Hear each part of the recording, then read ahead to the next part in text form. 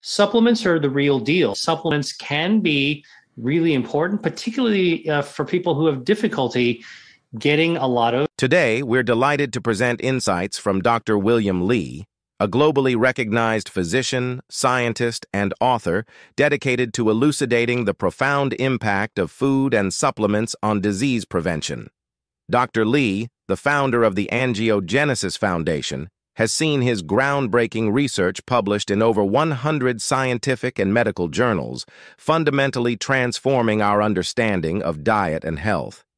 His work has been prominently featured in TED Talks, CNN, and the Dr. Oz Show, earning the trust of millions worldwide.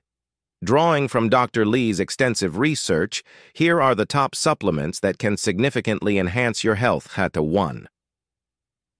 Omega-3 fatty acids. Fatty acids are a great supplement if you get a high-quality omega-3. Not everybody eats oily fish, day in, 2 to 3 times a week. You only need to eat the amount in each serving with the size of a deck of playing cards, so you don't need to eat very much. But that's not something most people do. People who live on the coastline, they might be doing it, but many people don't.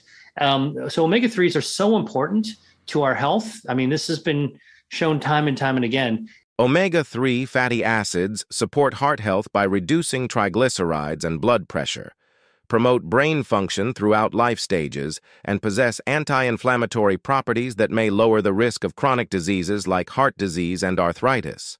For me, getting omega-3 supplements helps me top off on that, and without having the mercury and heavy metals from seafood. They are commonly found in fatty fish, such as salmon and mackerel, as well as in plant sources like flax seeds, chia seeds, and walnuts.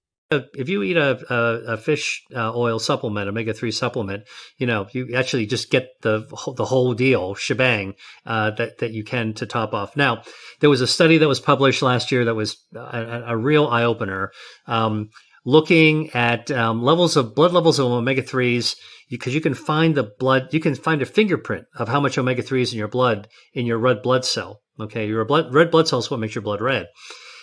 And it was a study of like several thousand people, and they found that those people who had the highest levels of omega-3 fatty acids lived longer, about 5 years longer, compared to people who had low levels of omega-3s. Now, in those cases, the omega-3s are mostly coming from eating fish. But here's the crazy thing. That improvement of 5-year survival by just having omega-3 fatty acids was cited in this study as equivalent to the benefit of a smoker quitting smoking. So if you're a heavy smoker and you quit smoking, you'll gain 5 years of life almost immediately if you quit.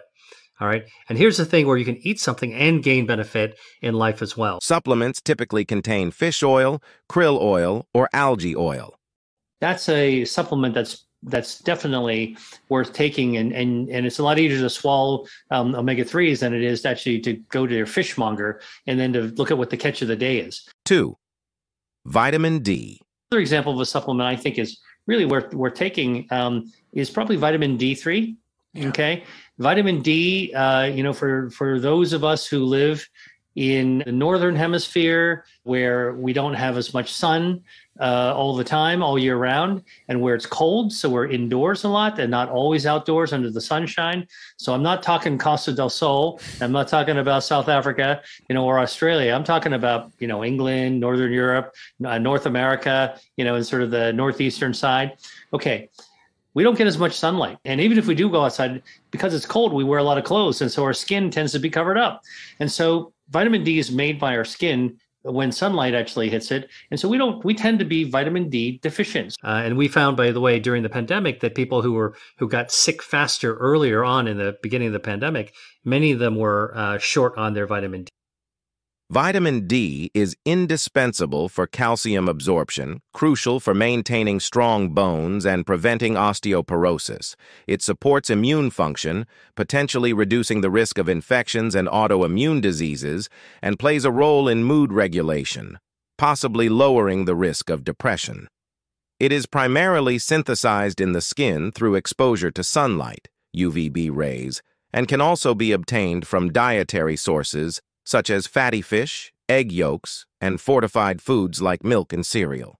By the way, I don't know if this is a little tip. a tidbit for you. I just told you that human skin with ultraviolet radiation from the sun will make more vitamin D. But did you know that if you took just a plain old lowly white button mushroom that contains some vitamin D, if you were to, before you eat it, when you buy it, if you slice it pretty thinly, and you lay the slices out and you put it in your windowsill, so the sun shines on the slice, it will make more vitamin D. Wow. You actually convert more vitamin D into the mushroom. So if you're going to prepare something with mushrooms, slice them ahead of time, stick them in front of a sunny window, no matter what time of the year it is, maybe a couple hours before you cook with it, and the mushrooms will actually give you more vitamin D.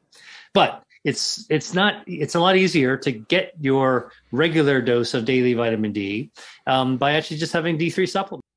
Before we unveil Dr. William Lee's favorite supplement, let's consider some notable mentions. Interesting thing. Most of us have heard that turmeric, which is a kind of a root, when you cut it open, it's this beautiful bright orange, a lovely color. And turmeric is also a dried spice used in Southeast Asian cuisine, including Indian cuisine, is where I first became acquainted with it. It not only makes food beautiful, it actually makes food delicious. It's got quite a lovely taste to it. It's a spice. Inside turmeric is curcumin. Curcumin is one of those natural chemicals, kind of like lycopene. It's one of those Mother Nature's treasure chest, Mother Nature's pharmacy with an F, not a PH. Turmeric, specifically its active compound curcumin, possesses potent anti-inflammatory properties that can help reduce inflammation in conditions like arthritis. It acts as a powerful antioxidant, protecting cells from damage by free radicals and supports joint health, while potentially aiding in the prevention of chronic diseases like heart disease and cancer. The curcumin has a lot of properties: anti-inflammatory, it's antioxidant, it cuts off the blood supply feeding cancers. It actually is helpful for your stem cells as well. It really activates almost all of your body's health defenses, and it's good for your gut microbiome. So why not just enjoy turmeric as a spice by itself? Because it's so potent that our body actually doesn't absorb everything that it could. In fact, our body kind of gets, a lot of it gets flushed out, at the tail end. And so what we want to do to improve our body's extraction of the good stuff, the turmeric, it turns out that if you have fresh cracked black pepper, all right, there's a substance in fresh cracked black pepper called piperine. Yeah. Piperine is one of Mother Nature's, these remarkable chemicals that actually influences the body. And piperine helps the body hang on to the curcumin. So if you have fresh cracked black pepper with your turmeric, you're actually creating a 1-2 punch that allows you to absorb more of the curcumin. Another notable mention is magnesium. Magnesium is essential for over 300 biochemical reactions in the body, including energy production, muscle function, and nerve transmission. It helps regulate blood pressure, may reduce the frequency of migraines, and influences neurotransmitter levels to improve mood. Found abundantly in whole grains, nuts, seeds, leafy green vegetables, and legumes, magnesium supplements are available in various forms, such as citrate and glycinate, tailored to address deficiencies or specific health needs. If you find this information valuable, don't miss out on more health tips and expert advice. Subscribe to our channel and hit the bell icon to stay updated with our latest videos. Join our community and take a proactive step towards better health. And now, let's discuss Dr. William Lee's top supplement choice: probiotics. Probiotics are, I take probiotics. I believe in them. Probiotic is really a mix, tends to be a mix of bacteria that we're just adding to the good guys that are, there's some probiotics that are not just good for your lower gut, the cecum I told you about, but even your mouth. So there's a bacteria called Lactobacillus reuteri. It's the same bacteria, by the way, in sourdough bread. Used to make sourdough bread. Also found in Parmigiano Reggiano cheese. The original stuff they used in Italy. They use that to actually start the cheese. Turns out that bacteria in your mouth, so I get a chewable, actually kills the bacteria in your oral mouth microbiome that causes cavities. And clinical trials have been done to show that you can actually lower the rate of cavities and better gum health by having Lactobacillus reuteri. So that's one of the probiotics, for example. Supplements are incredibly beneficial. It is crucial to address common concerns and misconceptions about their use. Remember, when used appropriately and under the guidance of a healthcare provider, supplements can be a safe and effective way to enhance your diet and address specific health needs. So, those are the supplements that I take. Support and underscore what you just said.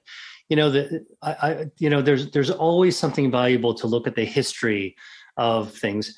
Supplementation wasn't developed to be an online internet scam. Okay. Supplementation was a really serious effort to improve global nutrition. Yeah. Because, back in even the early 20th century, most of the world was undernourished.